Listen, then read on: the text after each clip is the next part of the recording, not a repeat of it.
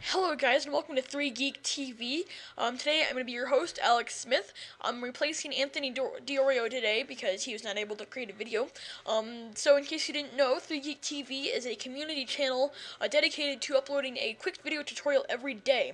And today I'm going to show you how to shorten your taskbar or menu icon or menu items down here just so it shows the icon, just like in Windows 7, but it's not going to be big. It'll look identical, it's going to be the identical size. It's just you can't see any text at all. So it's a nice little registry tweak we can do here. And you may also find me at youtube.com/omegaorg.com in case you're wondering. I also host a show called TCL.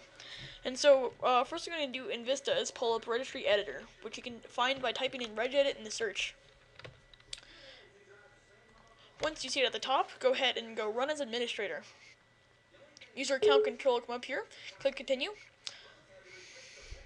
And so what you need to do is when you reach Registry Editor, manage down to H key current user, control panel, desktop, WindowMetrics. If you didn't catch that, it'll be in the description on the right hand side of the screen. So once you navigate to WindowMetrics, we're going to want to go ahead and create a new string value. And then put the string value here, and the string value needs to be called MinWidth.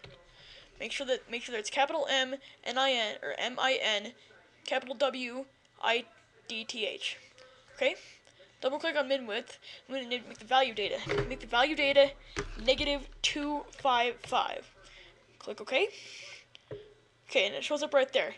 Now I'm going to go ahead and restart the computer. So I'm going to exit out of this, and I'll restart, and then I'll show you the result.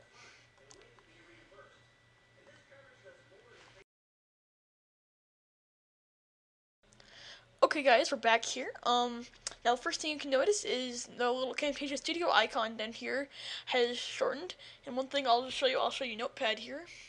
Pull up Notepad. Then you can see it's shortened as well. You can't see any text at all. It's a very nice feature, and then you can just move your mouse over. This is running in Vista Basic, or this is running in Windows Vista Basic theme.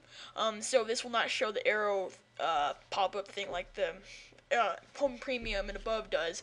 So it'll still show the little window preview and everything. So it's exactly the same, it's just you can't see any text on it. So if you want the Windows 7 icons, it's not as big, but in Vista, just feel free to do this registry tweak. Thank you for watching, guys. Feel free to subscribe if you like this tutorial. There'll be many more like this, and you'll see a new video every day. Thanks for watching, guys. I'll see you later.